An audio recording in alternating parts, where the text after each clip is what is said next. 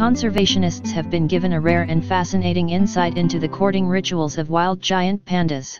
In a video released by WWF-UK, 2 male pandas are captured attempting to woo a female at the start of the mating season.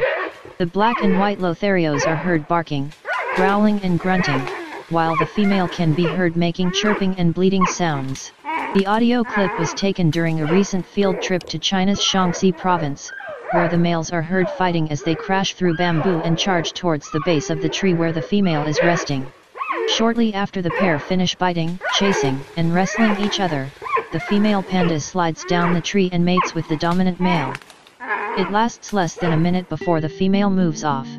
Pandas are notoriously known as solitary animals, but from March to May there is strong competition between males when female pandas are ovulating, which only occurs once a year for just 2 to 3 days.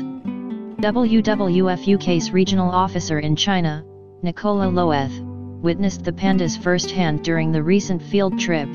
She said, "Sightings of pandas are incredibly rare, so we were very lucky to observe this type of behavior in the wild."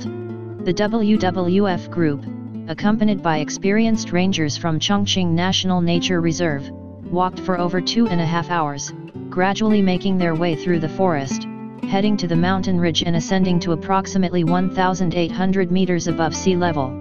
After hours of waiting patiently, they spotted a female panda resting in the tree.